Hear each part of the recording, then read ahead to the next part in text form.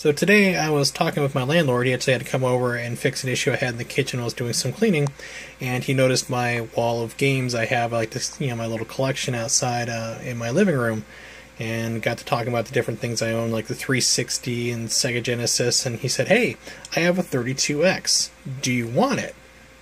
And I am never going to turn down a chance to add more to my collection. So I definitely jumped on it, and I was like, "Do you want anything?" He said, "No, just have it. I haven't played it in 5 years. It's definitely yours." So here it is. This is the unit itself with the cord needs to go into the back, plugs into the AV for the Genesis 2 right here. And it's actually in really good condition. It's a little bit dusty. The insides probably can't see on there. It's a little bit dirty on there, but it's not really too bad. And the connections are pretty good. They actually look pretty clean for where it plugs into the card itself. So I'm just going to definitely give us a quick little once-over cloth, get that all cleaned up and taken care of. But the focus today on my video really is about the games I got. I got Doom, Retro Racing Deluxe, and Motocross Championship. Not really the best games. Doom, I think, is definitely the highlight in this collection, for me at least. But basically, the cards are really, really dirty. I mean, I'm not sure where he kept these, but they're pretty damn gross. And the connectors inside, the pins we're going in there, are really super dirty. These are like very corroded.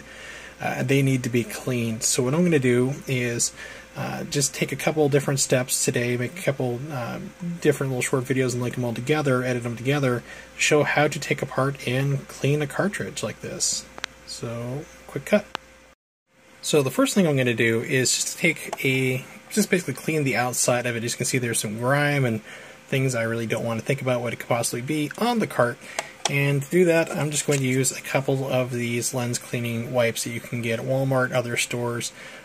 They're safe to use on electronics a lot of times, computer monitors and so forth, and they're also pretty good at buffing out cartridges as well. I've used them on Super Nintendo for the ones that I've bought and gotten through eBay and been pretty grimy. So I'm just going to open one of these and scrub it around and come back once that's done and talk about opening up the cart. Alright, the cart's been cleaned up, a lot better looking. Not quite as gross. You definitely don't want to see what the cleaners looked like when I got done with them. But it's been cleaned up here now. We're going to get into the back. In order to do that, there's a lot of cartridges like Super Nintendo and Sega Genesis at the time were using special different types of bits to get into it, so a normal screwdriver would not work. Reposition a little steadier hand here. So what you're going to need is one of these. This is a special screwdriver with a bit to get inside to these cartridges here. Pretty cheap. I mean, if you ever get into retro collecting and need to get in to clean a cart, or I've gotten some really funky carts off of eBay that definitely needed some help. These are ridiculously cheap. I got one of these. It actually came with a set of 2, so I can get into just about everything you can think of, for probably a total with shipping of around $5-6. Definitely one of the best investments that I've made as a retro gamer. So definitely get your hands on one of these bits. One of these different types of screwdrivers, usually sets of 2 so you can get in everything you need. And I'm going to pop these off and come back and show you what the inside of the cart looks like and what I'm going to need to do. Okay, the screws are off. I know that the lighting all of a sudden looks a little different. It's because I put down a little mouse pad to work on just to help protect the cart. So maybe I can try to fix it later. But the screws are removed out. I'm just going to pop this off, and this is the game inside. It doesn't look too bad from right here from what we can see, but it's definitely way too dirty and needs to be cleaned. So, do that. Just take an ordinary Q-tip and put some rubbing alcohol on the end and just go through and swab the connections in you applying some pressure in a downward motion. And you can definitely get some dirt off. I can already see it coming up off it right now.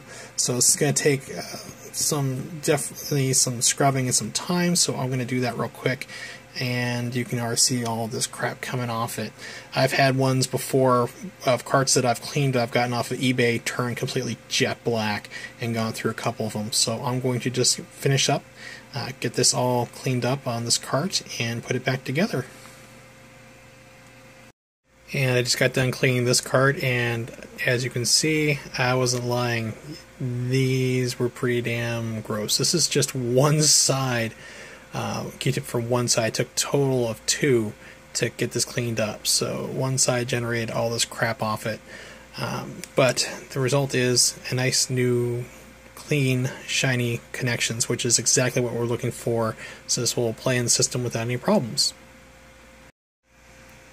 And with that, the cart's been put back together, screwed back in, clean, almost like new. You can definitely see there's some wear and tear on it. I'll probably fix it up and clean it up just a little bit more, for a little bit more fine scrubbing.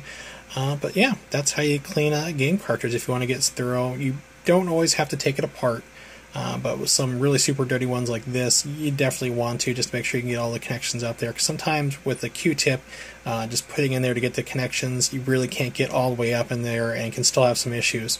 So if this helped you out, if you've never cleaned a game cartridge before, hopefully this helps you out. You know, most of my friends who've seen this pretty much know how to do this, but I just want to put that out there for in case anyone has any questions about it. Feel free to let me know, or if you ask any questions away, I'm always happy to answer them. I'm just going to go through next and clean out these wonderful dirty carts as well, and then get into the 32X and just do some light cleaning there. As I mentioned, it wasn't as bad. So have a good day.